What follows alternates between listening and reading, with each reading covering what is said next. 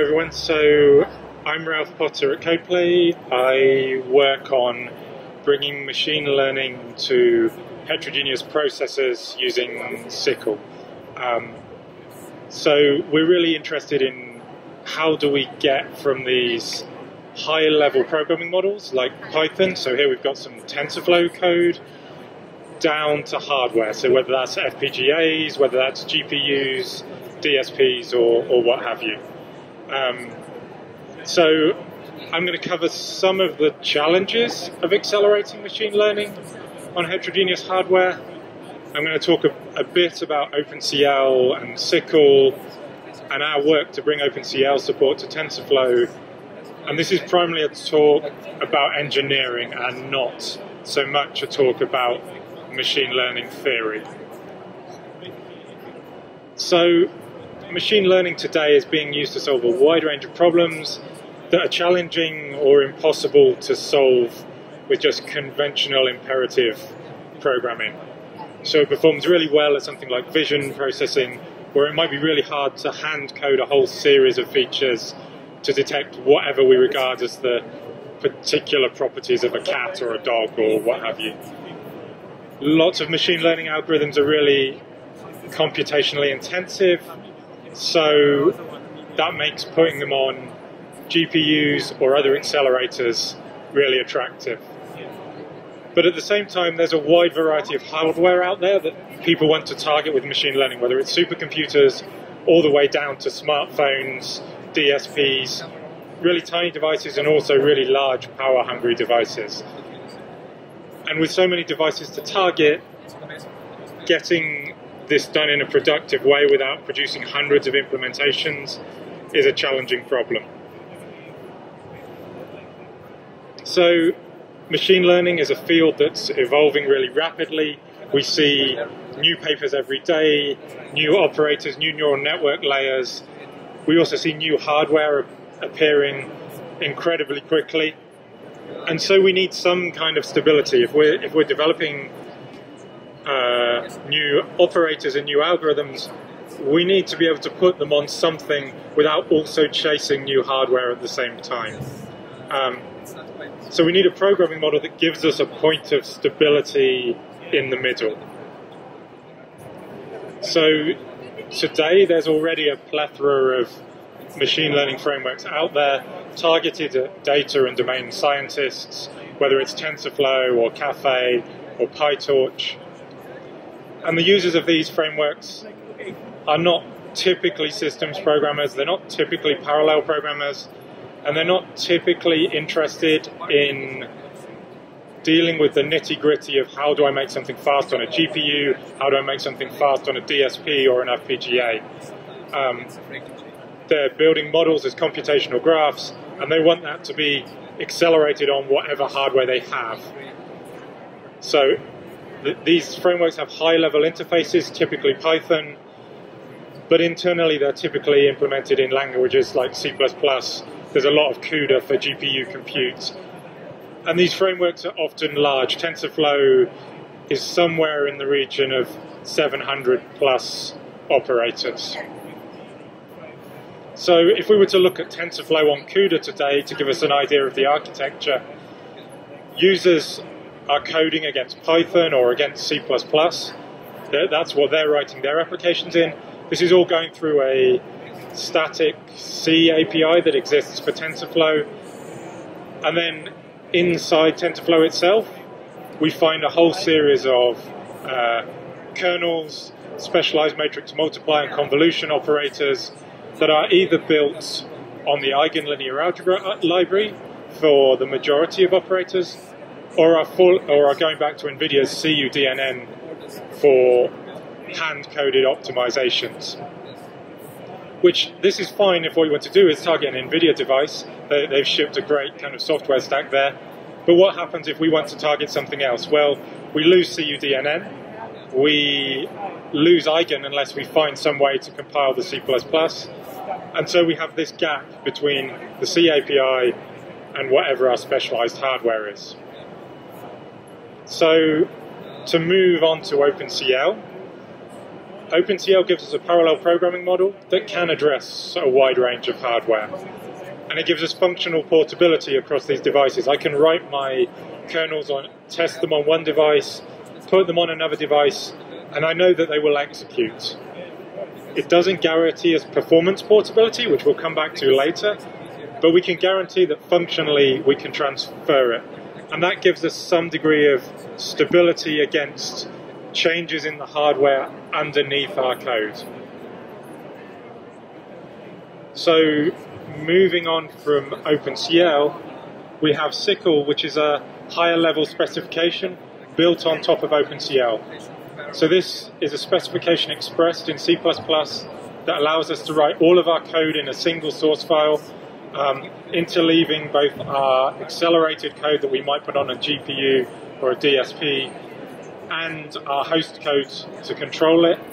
The SYCL framework will manage our data movement for us.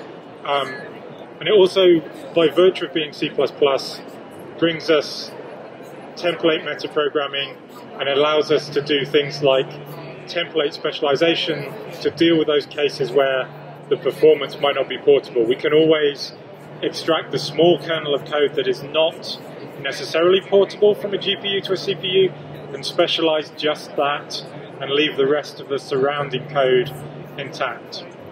Also, SYCL is based on offline compilation, unlike OpenCL. That allows us to do all sorts of strong type checking between our host code that we're going to compile down to the host processor and the code that we're going to run on the device. So, by virtue of SYCL building on top of OpenCL, that means we can execute it on a huge range of platforms, whether that's CPUs or GPUs, accelerators, FPGAs, DSPs. So as far as SYCL is concerned, we expect end users to write applications. Maybe they target SYCL directly, but more likely perhaps they just use a C++ template library that builds upon SYCL. SYCL in turn builds upon OpenCL, and that allows us to target this wide range of devices while still allowing users to just use a familiar template library or to write their own code just against SYCL's interfaces. In terms of machine learning, if we look at the same diagram, we've got data and domain scientists working in Python, targeting Tensorflow, which replaces our template library in the previous diagram. And that's just building from SYCL down to OpenCL, down to the accelerators that we mentioned before. So here we have a really minimal example of a piece of SYCL code. We simply declare a queue that says this points to our accelerator and is going to enable us to put work on the accelerator. We declare a couple of buffers, just some memory that might exist on the CPU, it might exist on the accelerator. The SYCL runtime will move it around in the most efficient way for your computation. And then here we submit a block of work to the queue. Internally, we request access to our buffers, so we're requesting read access and write access to our buffers. And then this small block of code down here is our actual compute kernel, still expressed in C++, still expressed in the same file. We get strong type safety, we get automatic data movement, and we get this nice kind of terse syntax. So SYCL relies upon separating storage and access. So all of our code, all of our data that we want to put on our GPU or that we want to manipulate anywhere in the runtime, we just put it in a SYCL buffer. This manages the data and it may move it according to where it's required. When we want access, we construct these accessor objects, which essentially describe what permissions we need. So if we just want to read, we mark it as a read, and the scheduler within the SYCL runtime will realize that maybe it doesn't have to move things back after a kernel has run because we didn't modify anything. Whereas if we mark it as write, the scheduler will make different decisions about moving things back to the host or back to a different processor when we next require access. We use command groups to couple this access with compute so that this is an atomic object that says all of our access requirements must be satisfied before we can run a kernel, before we can do any compute. And we could send that command group off to a CPU, or we could construct another pattern that sends it off to a GPU, and we can chain these things together and get implicit data movement simply out of the programming model as it's defined. So by constructing these accessors, that allows SYCL's runtime to infer where data needs to be and when it needs to be there. So if we construct a set of buffers and we have these command groups that are going to do work for us, then if our first command group needs to read from A and write to B, and another command group needs to read from A but write to a different buffer, and a final command group needs these two buffers that we've previously written to before it can do its work, then our runtime is able to infer that there is a dependency between these command groups, and it's able to construct that graph and do all the scheduling for you so that you don't have to. All you have to do is say, this thing requires access to this buffer, and the scheduler will sort it all out, and it will all just drop out of the programming model. So to get back to TensorFlow and to get back to machine learning, a huge chunk of TensorFlow is built on the Eigen linear algebra library. So here we're writing mathematical expressions in terms of types defined in the Eigen linear algebra library. These expressions construct new types, and ultimately it constructs something that we can turn into a single kernel. So where this line simply says b times constant plus c, by virtue of the template library and by virtue of SYCL's compiler and C++'s templating system, we were able to lift this out and generate one single kernel that eliminates unnecessary memory accesses and gives us great performance. On top of which, this same pattern of defining maps of tensors is exactly the same pattern that is used to do the CUDA implementation of Eigen. And so we can reuse and share large portions of code between CUDA's Eigen acceleration and our SYCL Eigen acceleration, and that allows us to get TensorFlow up and running much faster. So in terms of what TensorFlow looks like on open standards, we've retained the same high levels. Users are still coding in Python, they're still coding in C++ against the same unmodified API. We've managed to retain all of the Eigen tensor code that existed in the SYCL backend. We've replaced the CUDNN layer with either kernels written in SYCL, but also the option to drop in hand-coded kernels that are specific to a particular hardware vendor. So AMD have an MI Open library that's hand-coded OpenCL kernels. ARM have ARM's compute library, which is another set of hand-coded kernels. Those can be dropped in, still get great performance on those platforms, and where they don't have the operators, we can still fall back to Eigen. So we retain a lot of the code that existed already in TensorFlow, but now we can bring it to SYCL, and by bringing it to SYCL, we can bring it to OpenCL and a huge range of hardware devices. So whereas previously TensorFlow you could have run only on an NVIDIA GPU or on CPUs, we can now put it on AMD GPUs, we can now put it on embedded GPUs in things like ARM processors or Renesas's ARCA hardware for autonomous driving. You could put it on a DSP or a MIPS processor, various things that weren't otherwise supported. So long as they have an OpenCL runtime, we can make use of SYCL to translate the C++ down to that runtime and then run on a much wider range of hardware.